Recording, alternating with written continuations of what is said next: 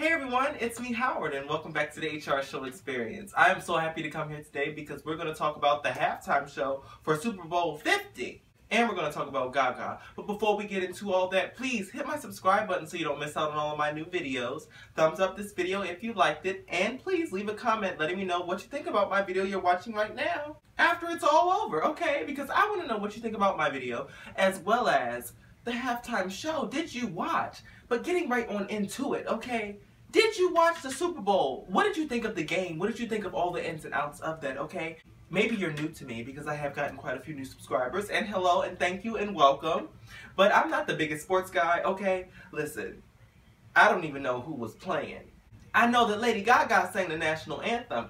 And first things first, like I was hearing a whole bunch of different things, but I thought she did a good job. I felt as though she really was trying to go in there and knock it out of the park.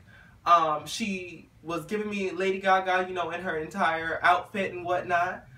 The only thing I wish she had done was just stand still, because she was moving around a lot. Okay, like she was kind of doing too much for me. I just said, girl, just stand there and sing that song. Everything will be okay. And I did feel that she was trying to give me a bit of Whitney, but truth on truth, that was no Whitney, okay? That didn't even come close to me. But Gaga did do a great job, and I'm very happy that she did it. Like, I think that's an amazing thing for Gaga, and I'm so happy for her. Y'all know that I am Whitney's #1, okay? She is the end-all, be-all for me, so her version is just it. But jumping on to the halftime show, I love the halftime show. I thought it was pretty good. Coldplay, and just pausing for a second, did y'all see that tweet from Taraji P. Henson? And she's going to say, oh my gosh, Maroon 5 is giving me life. I was done. I was too finished. I could not even breathe. But either way, Coldplay was giving me life because I was like, oh yes, I know this first song.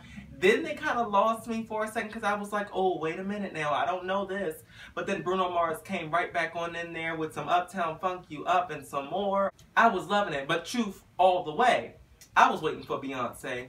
It was the reason for the season, okay? Because Beyonce dropped that good song, okay, the day before the Super Bowl, and I loved it. Okay, the song is everything to me, and I loved the performance. The performance was exactly what I wanted. I was so caught up in Beyonce, like, looking amazing and doing all the things that I love. I didn't even get the whole Black Lives Matter thing until seconds ago. But bless the whole thing, because Beyonce saved that show, okay? And did you see her almost fall, trip, and stumble? Lord have mercy, Jesus. But she caught it, though. She didn't even have to put her hand down. She caught that thing real good. I was like, uh-oh, Beyonce, I see you, girl. But overall, I would give this whole halftime show a good B+. Okay, almost the A. Because Beyonce really came through. And then when they all came together and started singing with the Uptown and some more, it was real good to me. I loved it. I thought the whole thing was super duper gay. I didn't quite get that.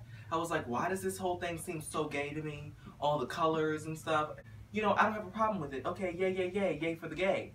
But I was like, why is it so gay right now? Like, I didn't get that. But tell me what you think in the comment section, okay? And don't forget to thumbs up this video if you liked it and hit my subscribe button. Please hit my subscribe button because I'm happy to have you and I don't want you to miss out on all of my new videos. I am so back here, okay? Here I am on the YouTube. Okay, I don't know if you knew.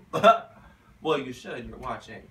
Anyway, don't forget to check out my online store so you can get all of the coolest t-shirts ever, and there's going to be some new ones coming out really soon. So make sure you check back. It's shop.spreadshirt.com/Howard Reese, and there's a link in the description. Oh yeah, and there's links in the descriptions for my social media, Twitter, Instagram, Facebook, everything. Vine, okay, it's all in the description, okay, so you can click it.